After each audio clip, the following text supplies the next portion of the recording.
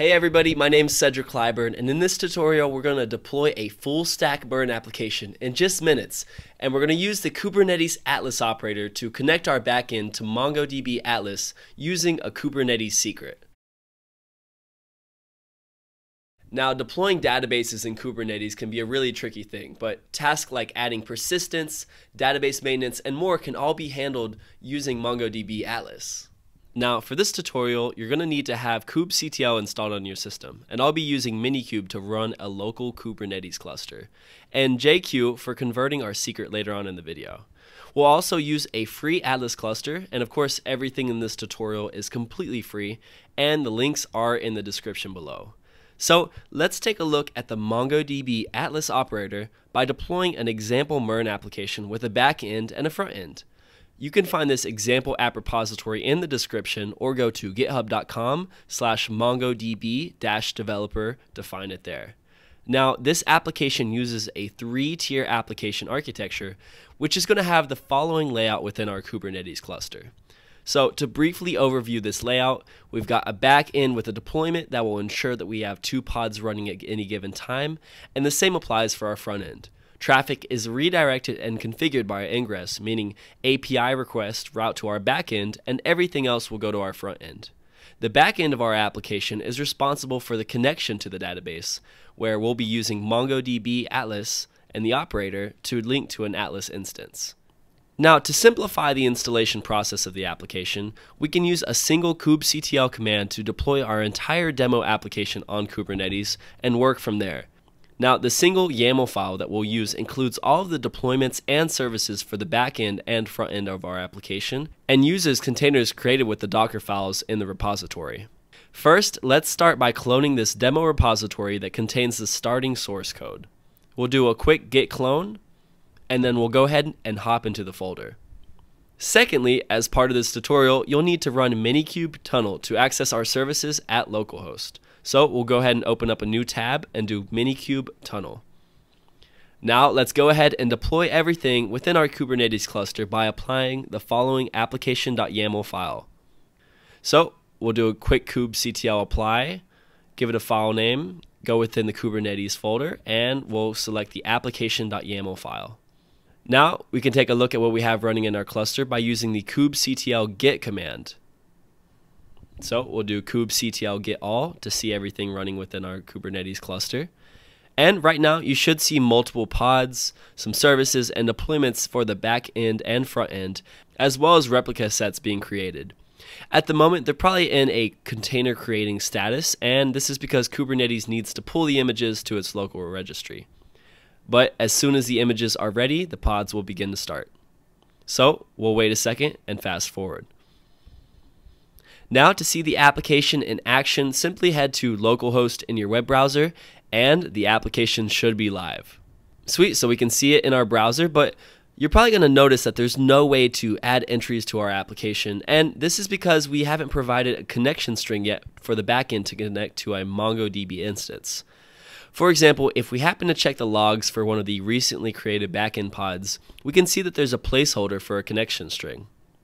So we've ran into a slight issue, as this demo is using a placeholder for the MongoDB connection string, which needs to be replaced by a valid connection string from our Atlas cluster. This issue can be taken care of with the MongoDB Atlas operator, which allows you to manage everything from within Kubernetes and gives you the full advantages of using MongoDB Atlas, including generating a connection string as a Kubernetes secret and later on using that in our application.yaml file. This is a huge advantage because this means that we don't have to leave our Kubernetes environment to collect this secret, and that we don't have to hard code it anywhere within our files. Now let's talk about using the MongoDB Atlas operator for Kubernetes. So the Atlas operator essentially bridges the gap between Atlas, the MongoDB data platform, and your Kubernetes cluster. By using the operator, you can use kubectl and your familiar tooling to manage and set up all of your Atlas deployments. Particularly, it allows for most of the Atlas functionality and tooling to be performed without having to leave your Kubernetes cluster. Installing the Atlas operator creates the custom resource definitions that will then connect to the MongoDB Atlas servers. The installation process for the Atlas operator is as simple as running a single kubectl command, so all of the source code for the operator can be found in the GitHub repository. We'll go ahead and do a kubectl apply, and apply the all-in-one operator for MongoDB Atlas. If you haven't already though, head to the Atlas registration page to create your free account. This account is going to let you create a database on a shared server, and you're not even going to need to enter a credit card to use it. In order for the operator to be able to manage your cluster, you'll first need to provide it with an API key with the appropriate permissions. Firstly, let's go ahead and retrieve the organization ID. Go ahead and log into Atlas, and in the upper left part of the Atlas UI, you're going to see an organization name and a dropdown. Right next to that dropdown is a gear icon. So let's go ahead and click this icon and open up a page called Organization Settings. From this page, look for a box labeled Organization ID. Go ahead and save that organization ID somewhere for future use. For me, I'm going to install it in an environment variable that we'll then use later on to create our Kubernetes secret. So being on a Mac, I'll go ahead and do export org_ID and then enter in the organization ID that we just collected from Atlas. If you're using Windows, you can do the same command, but instead of using export, use the command set. Next, let's go ahead and create an API key. From the same screen, look for the Access Manager option in the left navigation menu. This is going to bring you to the Organization Access screen.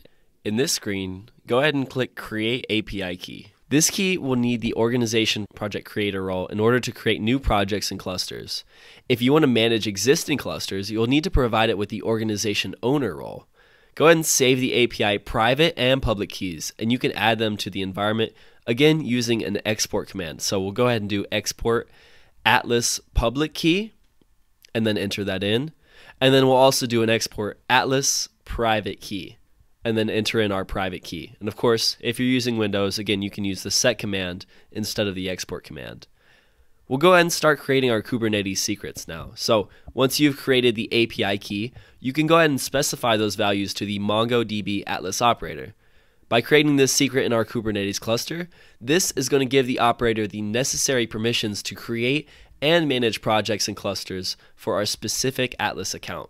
You can create the key with kubectl, and to keep it simple, let's name our secret MongoDB Atlas Operator API Key.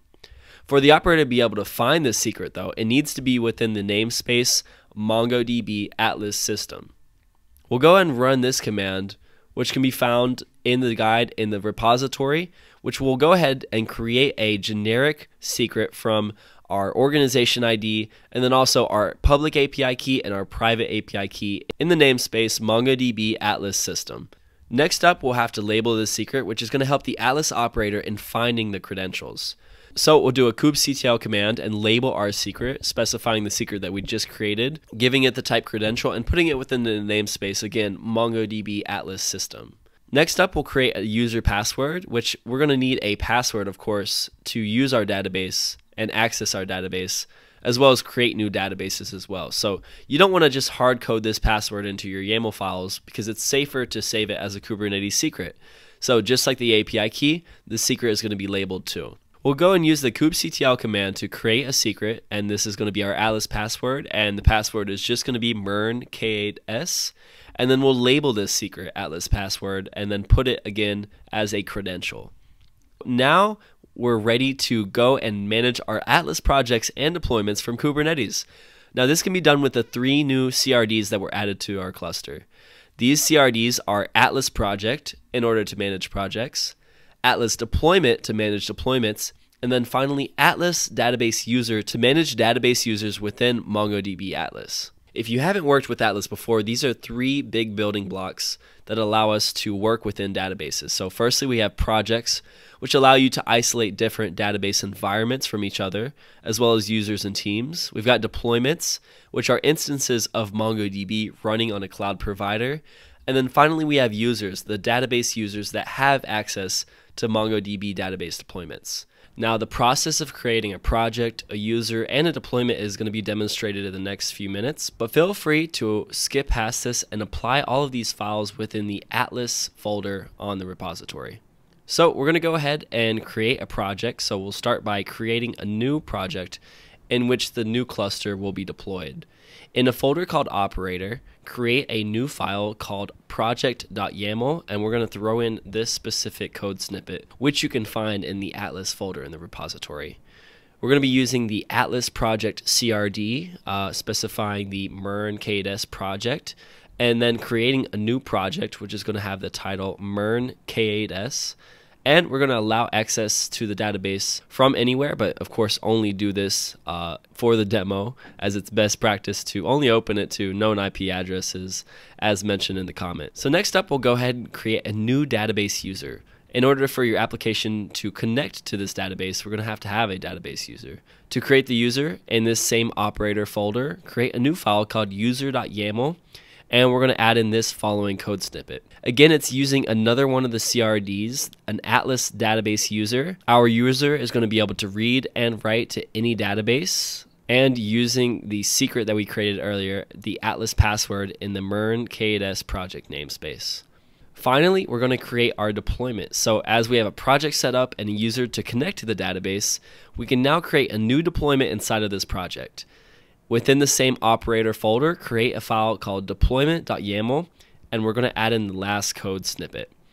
This is going to be an Atlas deployment, so it'll be creating a new free deployment on AWS using the M0 cluster within the US East 1 region. So here we're going to be again referencing the MERN K8s project in our Kubernetes namespace.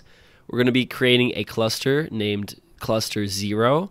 And you can use a similar syntax to deploy in any region on AWS, GCP, or Azure. Awesome, now that we have everything ready, we can go ahead and create this new project and cluster. You can apply all of the files to your cluster using kubectl apply and by specifying all of the files within the operator folder. Now this may take a few minutes to propagate, but you can see the status of the cluster and project creation with kubectl doing the commands kubectl get atlas projects and kubectl get atlas deployments. While we're waiting, let's go ahead and head over to the Atlas UI. The project should already be created, and you'll see that a cluster has already been created. Let's go ahead and get our connection string. So getting your connection string to this newly created database can be done through Kubernetes without even having to access the Atlas UI. Once your new database has been created, you can use the following command that uses JQ to view the connection strings without using the Atlas UI by converting JSON from base64. We're going to throw in this kubectl get secret command and translate it back from base64 to view the plain text version of our connection string that you will be able to use for an application. Now that our project and cluster are created and we're able to view our connection string, you can access the various properties from your Atlas instance. You can now access the connection string and even configure your backend service to use that specific connection string. We'll go ahead and connect our backend to our database without actually specifying the connection string, instead just using the Kubernetes secret that we created earlier. Now that we're able to find our connection string from within Kubernetes, you can use that as a part of your deployment to specify the connection string to your backend. In your original application file, change the env section of the containers template to the following. Instead of using the template string that we had earlier, we're going to use the same connection string that you've just seen in your terminal by applying a Kubernetes secret. Once we've changed our deployment, you can now apply those changes to your cluster using kubectl to update the deployment. And we can take a look at our current pods. You should see that your backend pods have been restarted. You should now be able to test the application with the backend connected to our newly created Atlas cluster. Just head to localhost to view the updated application once the deployment has restarted. You'll see the application fully running using this newly created cluster. Congrats! In addition, as you add items or perhaps clear the entries of the travel planner, you'll notice the entries added and removed from the Collections tab of the Cluster 0 database within the Atlas UI. Let's take a look at our database using MongoDB Compass with the username MERN K8s and the password the same as we set previously. From here, as we add and remove entries, we can see that they update automatically within MongoDB Compass. Now, let's finish off by using kubectl to delete the Atlas cluster and project and clean up our workspace. We can delete everything from the current namespace by using kubectl delete. We'll firstly go ahead and delete the Atlas deployment, and then we'll go ahead and delete the Atlas project. You now know how to leverage the MongoDB Atlas operator in order to create and manage Atlas clusters from directly within your Kubernetes environment. We've only demonstrated a small amount of what this operator can do, so feel free to head to the documentation in the description below to learn more. If you're using MongoDB Enterprise or perhaps Community, there's also operators available for those, and they work in a very similar fashion. If you like this video, feel free to give a thumbs up, and don't forget to subscribe to the MongoDB YouTube channel. Have a great day.